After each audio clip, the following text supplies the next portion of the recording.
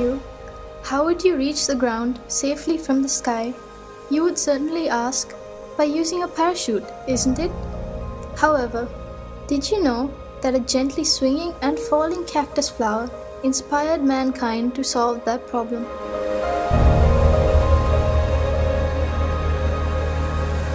Comparing the products that have contributed to the developing the field of technology, nature's products, such as plants and creatures, are significantly advanced in their own aspects. Scientists have now admitted that the best way to find answers for our problems is by studying nature.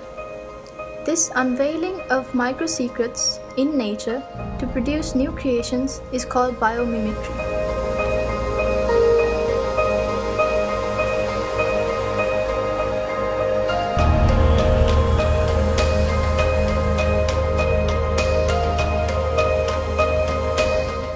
For example, take the sky.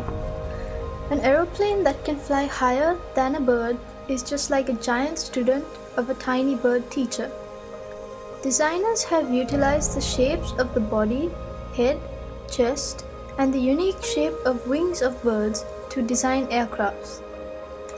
Although an aeroplane can fly higher, it cannot remain stationary in the sky. When people questioned nature as to how this was, the answer came from the dragonfly. People identified the motion of the dragonfly's wings helps it to stay in one place, and they blended that secret to the helicopter. Taking one step ahead, the newest aim of scientists in Florida University is to study the flight of insects to develop an aircraft smaller than 6 inches, which can be used in warfare.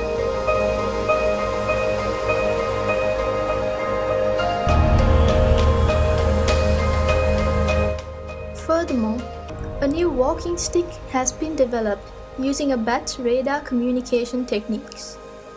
This helps people with impaired vision by detecting obstacles on roads and informing the user well in advance using radar technology.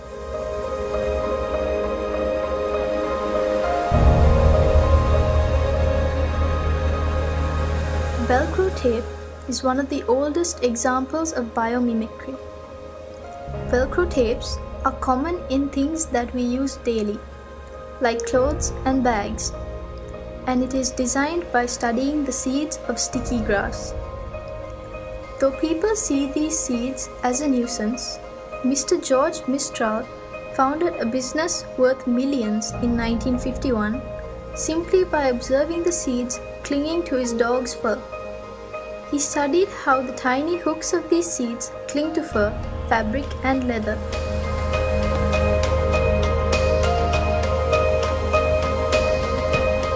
Japanese scientists studied the ability of butterflies to change the color of their wings and developed surfaces similar to them. It is another amazing creation of nanotechnology. It is not simply a painted surface, but one which is capable of changing colors by manipulating the direction of light reflection.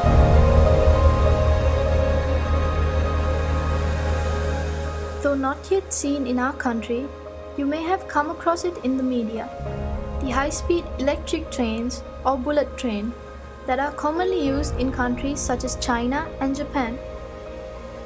During the era of development of these trains, the greatest trouble engineers faced was the tremendous noise generated by the compression of air while passing through the tunnels.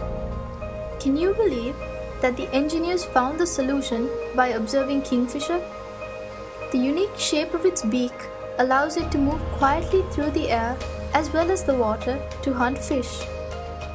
Discovering this phenomenon, Japanese scientists produced the head of the bullet train in the shape of a kingfisher's beak. This gave the question a perfect answer. As an unexpected advantage, it added 15% power saving and 10% extra speed.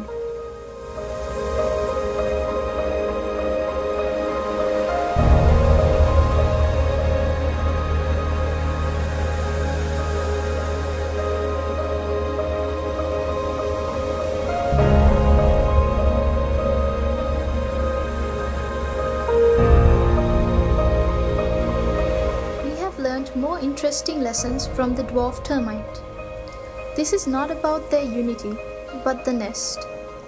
The dwarf termite is capable of creating architectural air vents to keep their nests cool. Inlet vents are made lower to allow cool air in, and outlet vents are higher to allow warm air to rise by convection. People have utilized the secret of dwarf termites to build mega buildings. You shouldn't be surprised if we call them termite nests.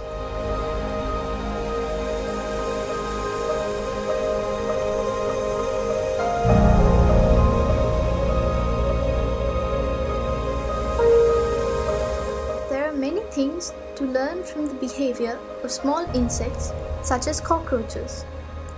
Famous scientists study them due to the possibility of developing technological concepts using these studies. The glass sponge is a creature that lives in deep seas and is made of a combination of weak chemical components but has a strong skeleton.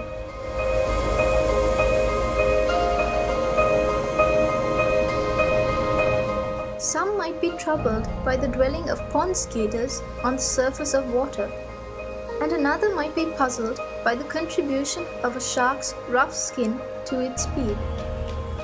They are keen to investigate those secrets because their curiosity will emerge as a new item of technology in the future.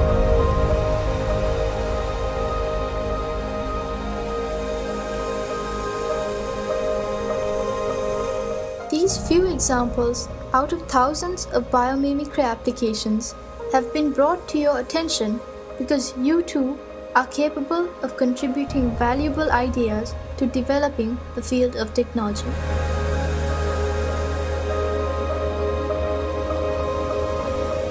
Mother Nature is the creator of this amazing world.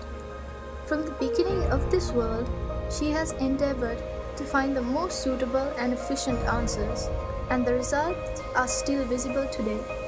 Can mankind ever challenge her?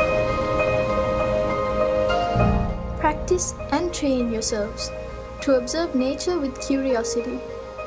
It is certain that you can retrieve new concepts that would direct technology to a new road.